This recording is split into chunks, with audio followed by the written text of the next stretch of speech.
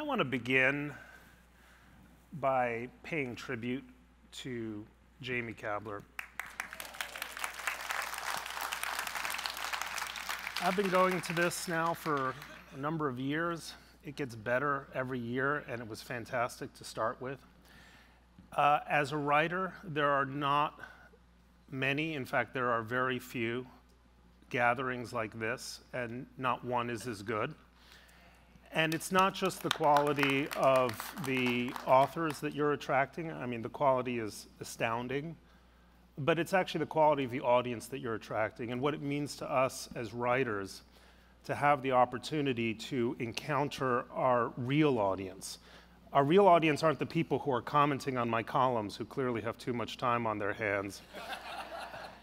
No, but real readers who are deeply engaged with the life of ideas and the life of imagination, without which free societies can't survive. And all of this is on account of the enterprise and imagination and initiative of Jamie and a very small number of people who are by his side as philanthropists or on your incredible staff who've made us all feel incredibly welcome. So thank you, Jamie. I mean, it's really...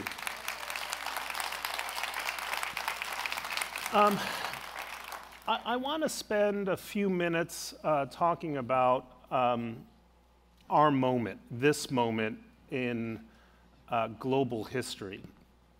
I think it's important when you have some sense of history to locate yourself and to find appropriate parallels, because when you're living through a specific point in history, it's easy to see the differences with other moments. It's important also to try to look at some of the similarities. So I would begin by proposing that now, February 3rd, 2023, is analogous to the 18th of June of 1940. On the 16th of June, 2 days before the 18th, on the 16th of June, France collapsed and sought terms, an armistice, with the German army, which had invaded a little more than 5 weeks before on the 10th of May. Britain had just been able to bring out its forces from Dunkirk, and then soon thereafter, France fell. The Vichy regime began, and it was on the 18th of June that Winston Churchill gave one of his great parliamentary speeches, which has this incredible peroration that I know by heart, but I don't want to get a single word wrong, so I jotted it down. This is what he said. What General Weygand, referring to a French general, what General Weygand has called the Battle of France is over. I expect the Battle of Britain is about to begin. Upon it depends our own British life and the long continuity of our institutions and our empire. The whole fury and might of the enemy must very soon be turned on us. Hitler knows that he will have to break us in this island or lose the war.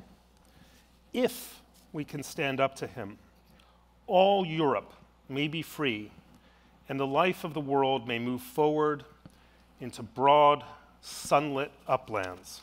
A wonderful phrase, broad, sunlit uplands. But if we fail, then the whole world, including the United States, including all that we have known and cared for, will sink into the abyss of a new dark age made more sinister and perhaps more protracted by the lights of perverted science. And then he concludes, let us therefore brace ourselves to our duties, and so bear ourselves that if the British Empire and its Commonwealth last for 1,000 years, men will still say, this was their finest hour. Now, why do I think this is the moment? We are not Britain in 1940 here in the United States. Ukraine is Britain in 1940. Volodymyr Zelensky is the Churchill of our time, and he has single-handedly mobilized his people to stand up to a tyrant and a tyranny which aims to sink us into the abyss of a new dark age made more sinister and more protracted by the lights of perverted science. The surveillance states that are being perfected in Moscow and also being perfected in places like Beijing and Tehran. And he is fighting this battle almost single-handedly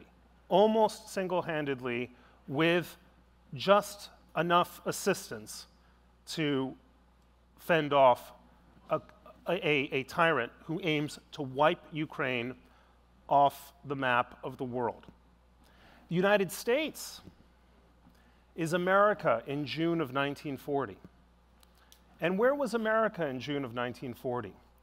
We were just emerging from a national trauma, the likes of which we had barely experienced before, which was the Great Depression.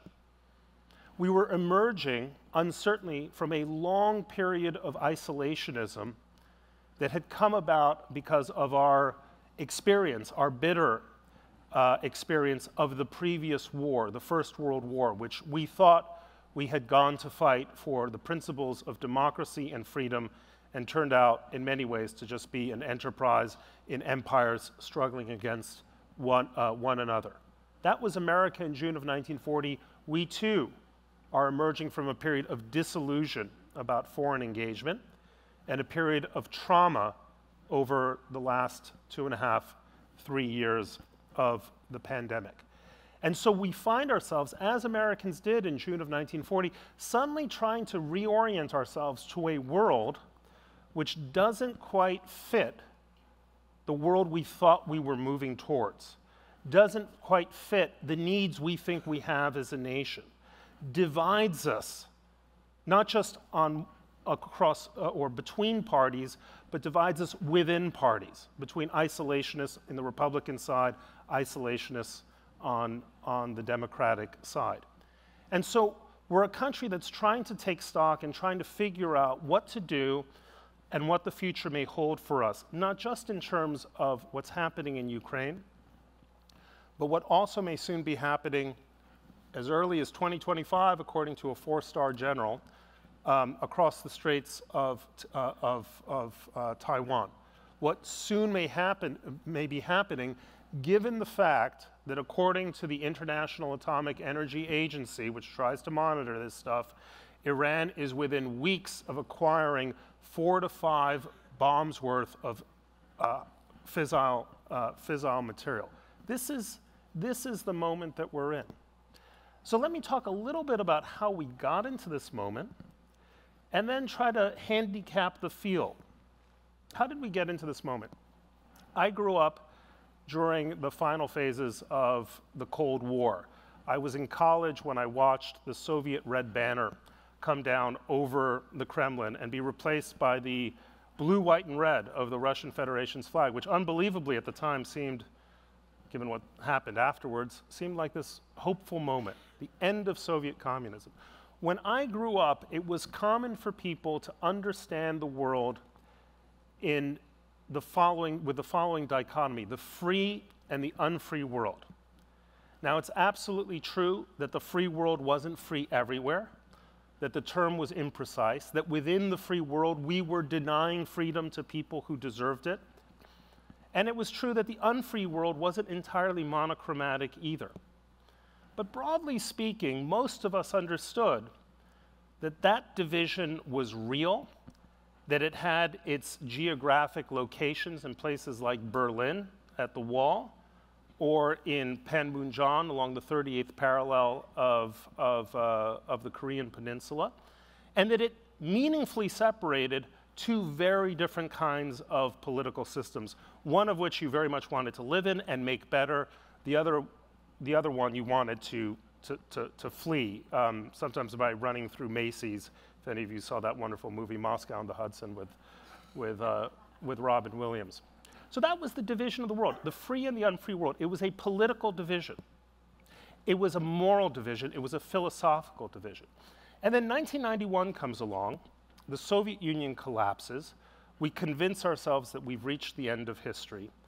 And there's a new division that becomes common to our parlance. We don't talk about the free and the unfree world. We talk about the developed and the developing world. And you should stop and think about what that transition means, because free and unfree is an opposition. Developed and developing is a continuum. All countries, in a sense, are on the path towards development. And development is an economic concept. And the conceit buried within the idea of the developed or the developing world is that so long as countries continue to make economic progress, so long as they move up the ladder in terms of gross domestic product per capita, eventually that wealth will translate into greater degrees of political freedom. So the assumption that we made when we began to engage with China in the 1980s and 1990s, and when we brought China into the World Trade Organization in, I think, 1997, 1998, was, well, it doesn't really matter that it's a tyranny. It doesn't really matter that they massacred students in Tiananmen Square, because eventually, once they reach the point of, say, GDP per capita of, say, $10,000 per person, China will, by itself, become free, because middle-class people will demand greater political liberties, and the regime is going to open up. So what should we do? We should pump money into China. We should pump investment into China. We should pump technology into China, because eventually all of this is going to work out just fine. Richer China is a better China, and a better China is good for the rest of the world. We did this in Russia as well. Germany and other European states were the ones that fell most for this idea. Well, if you just trade with Vladimir Putin, it doesn't matter. Anna Politkovskaya gets killed in the elevator. Another journalist gets thrown out of a window. Other dissidents, Boris Nemtsov, gets shot down along the walls of the Kremlin. Russia feels less and less free. But it's okay, because if we are trading with Russia, if they are selling us their energy and we are giving us our dollars or our euros, things with Russia are going to be okay, because it's a developing country. So let's develop it further. We did the same thing with Iran. This idea that we had of a developed and a developing world was one of those intellectual conceits which helps explain how we got to the moment that we're in. We didn't make our enemies freer and more like us. We made them richer and more capable of opposing us and potentially destroying us. And that's the moment we're in now. For the first time since 1940, the United States faces not one major foreign adversary, but potentially, well, definitely two major foreign adversaries and a third foreign adversary that worries us as well, just as Italy, Germany, and imperialist Japan did on the eve of the Second World War. That's the moment that we're in. So how do we begin to think about how it might turn out? What are our strengths and our weaknesses? And what are their strengths and their weaknesses? And how is it going to suss out? My daughter and I went to go see the new Top Gun movie, which I assume all of you have watched many times. Many times. There's a scene in the new Top Gun film where Maverick, the Tom Cruise character, and the son of his former radio officer are engaged in this furious kind of air play. I don't know what the term of art is, but they find themselves sort of spinning at a high rate of speed towards a mountainside, and one of them has to pull up, or they're both going to go crashing into the mountain. When I think of the conflict between the free and unfree world, I think of those two planes spiraling down. We are not just in a contest of strength with our adversaries, we're actually in a contest of weakness. So what are those key weaknesses? I think it's important for us to think about them, because if we can identify them correctly, we can start perhaps correcting ours and aggravating theirs. So what's the great key weakness of every democracy? The great Chinese bet, the bet that Xi Jinping is making for the long-term emergence of China as the world's dominant power, is this: that all democracies, all free societies, eventually vote themselves into bankruptcy. Because a free society can vote itself benefits by borrowing against the future to feed the needs and demands and desires of the present. Ultimately, all of these societies will become highly indebted societies, and at the moment that inflation kicks in, our ability to service our debts becomes much more strained. Our ability to fund national priorities like defense becomes much, much weaker. And so democracies, in the eyes of a dictator, are degenerate because we're not looking out for the future, we're looking out for the present at the expense of the future. There is, a dictator will say, inherent anti-dynamism in free societies, which is why our growth figures have been so lackluster in the past 20 years, because it's where our investment is not going into labor and innovation and work, it's going into entitlements. That's true. Now, on the other side, dictatorships have a very different kind of problem. In a dictatorship, your ability to innovate depends on the amount of freedom that's in society to ask questions, not just political questions, but technical, scientific questions that others hadn't thought of before. But any unfree society has to limit that ambit, the ambit of people's minds to say you can only devote yourself to certain kinds of tasks. It's why China, even today, with all of the effort to innovate, is unable to build a commercial airliner. China cannot yet build a regular Boeing 737 or an Airbus jet. What can they do? They can send spies abroad to steal commercial trade secrets, and they do that at an astonishing rate. But the lack of innovation is a fatal weakness in any unfree society. So free societies lack dynamism, unfree societies lack that sense of innovation. Second key set of weaknesses. Free societies suffer from too much information. Too much information. There was a political scientist named Roberta Wohlstetter who many years ago wrote a book about how we were surprised at Pearl Harbor. And, you know, because there was, in fact, abundant information that Japan might strike our battle fleet in Pearl Harbor. And that spawned a number of conspiracy theories about FDR, that he wanted it to happen in order to give the United States an excuse to go to war. And Wohlstetter actually said something much more interesting. She said, yeah, we knew that the Japanese might attack Pearl Harbor, but we also knew that they might attack Panama. And we thought they could attack the Philippines, and we thought they might attack Alaska. And so because there was so much noise, there was so much information, we were unable to find the signal within the noise. The superabundance of information was almost as bad as no information because it was hard to distinguish significant from insignificant information. That is our problem today. We are inundated with data. We are inundated with points of information, and it is becoming increasingly hard for any of us to figure out, well, what is it that matters and what is simply noise? This is a really deep problem with democracies, a deep problem also with the media, in that typically when those of us who are in the media say this is significant information, sometimes it's not. Quite often it's not. You look at the record of media mistakes going back 25, 35 years. I don't know if any of you remember how Japan was going to take over the world, other sorts of absurd propositions that were bandied about in the media. That's because we had too much information. What is the problem with dictatorships? Not enough information. Not enough information. If you want to arrange, if you want to have a society that functions well and that avoids crises, the quantity of necessary information and the quantity of available information have to more or less match up.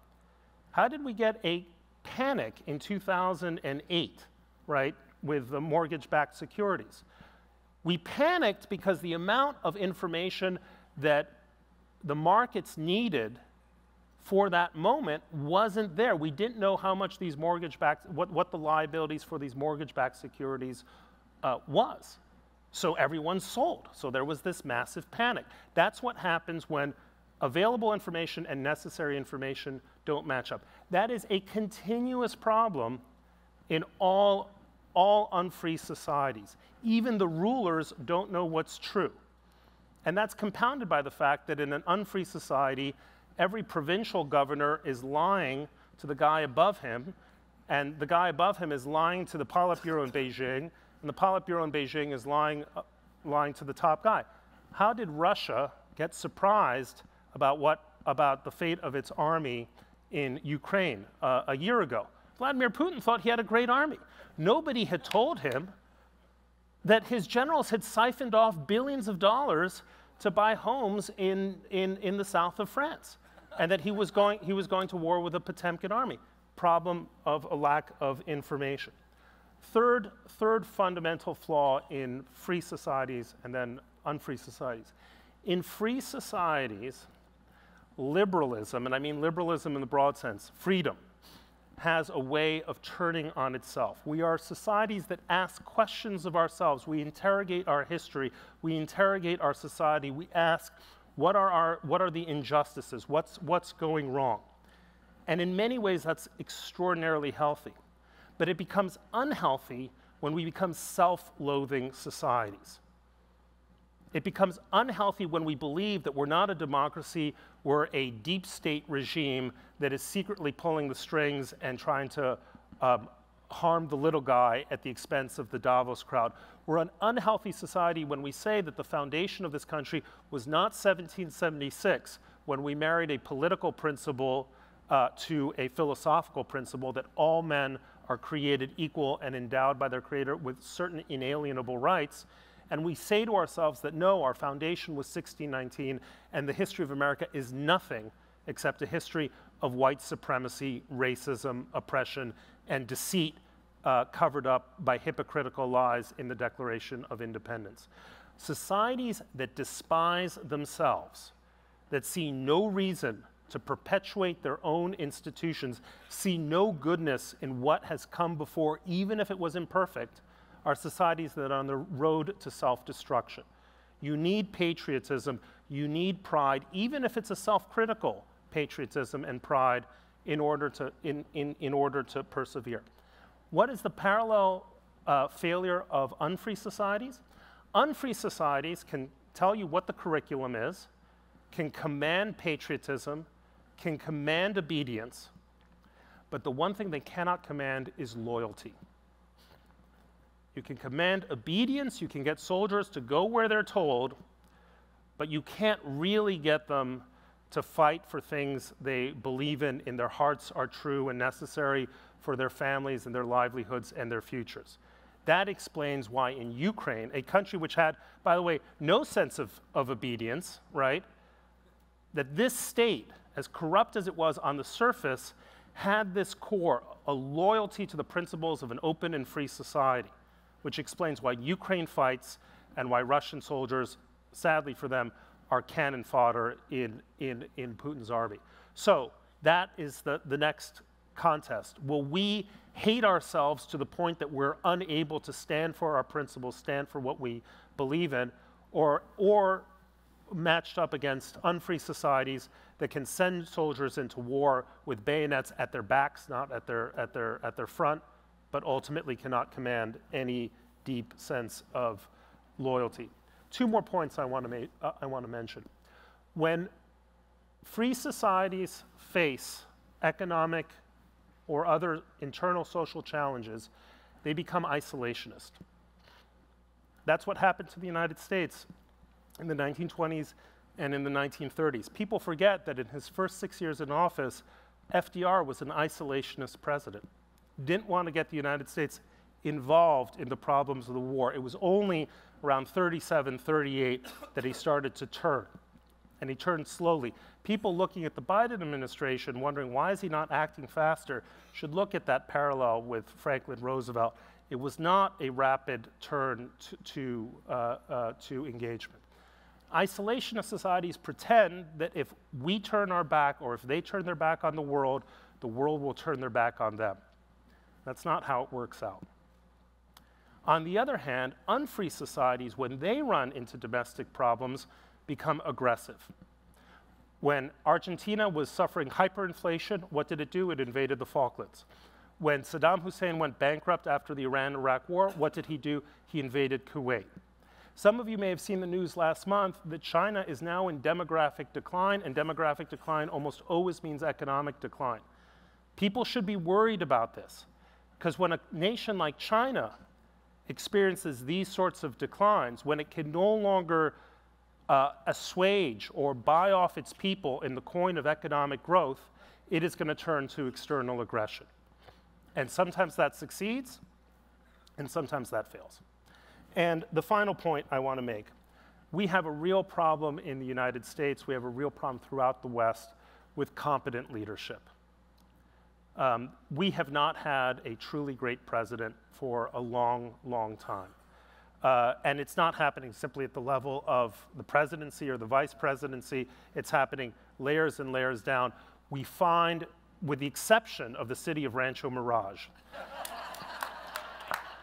with the exception of the city of Rancho Mirage, we find that the people who ought to be in government don't want to go into government. The people who ought to be leading us have too many incentives or disincentives, and so they stay away. They're in other professions. There are a lot of fantastic people in the United States, and you ask yourself, why aren't you in public service? And then you stop and think and say, oh yeah, because you don't want every stone in your life turned over to look for worms, or you don't want to put your family through the ringer, or you don't want to go broke for the next several years of your life and not being able to afford tuition for your children because public service is so ill-paid.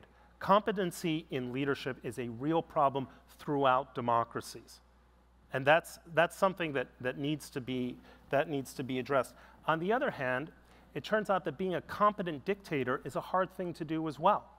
It's not easy to be a dictator, because to be a good dictator, you need to have enough repression, right, to keep people in line, but not so much repression that you're giving them incentives to overthrow your government.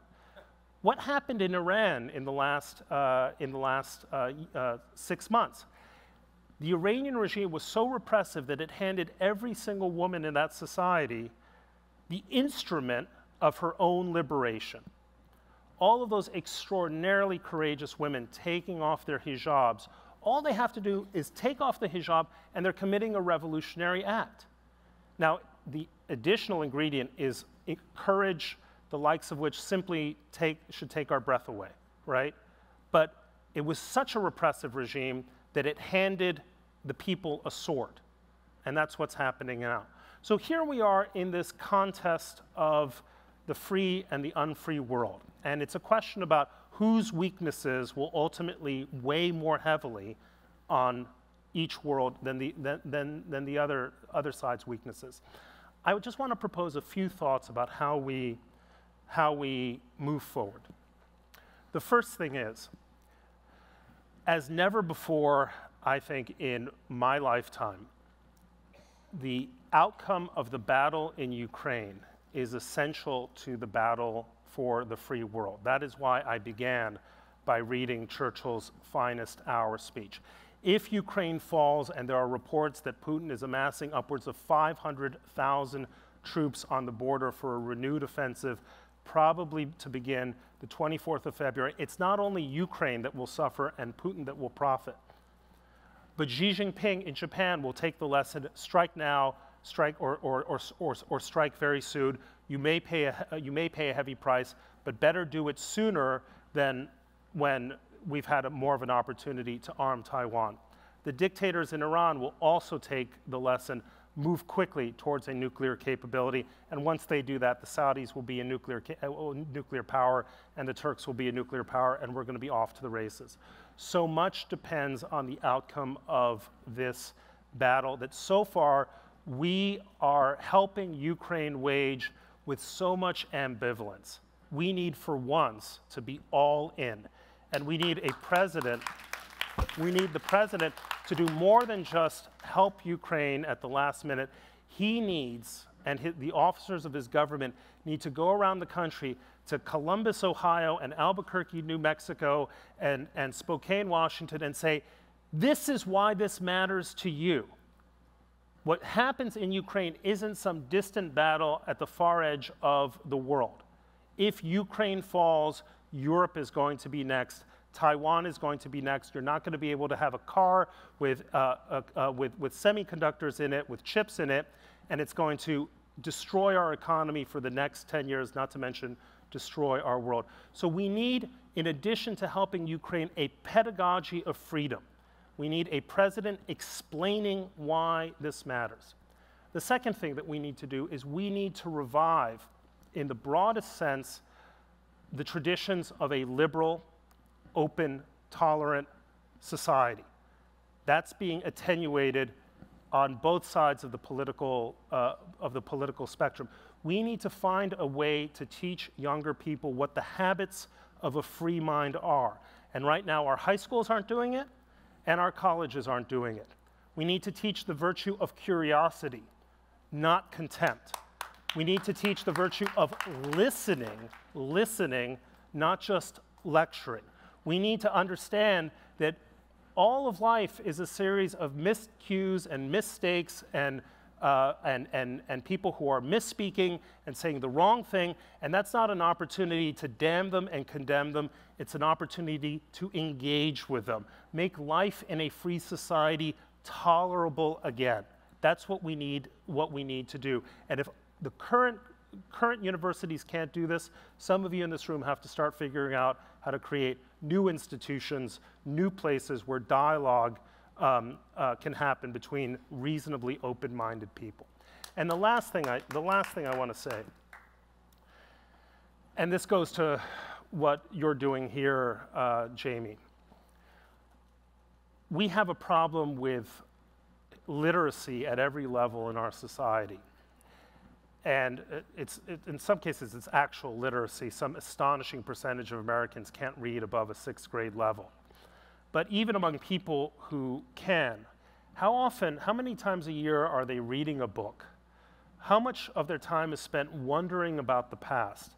How are they activating their human imagination by engaging with great literature, which teaches you that people are complex, and that complex people can rise above their personalities and their defects and their insecurities and accomplish great things? And that's not, that culture is not what it used to be.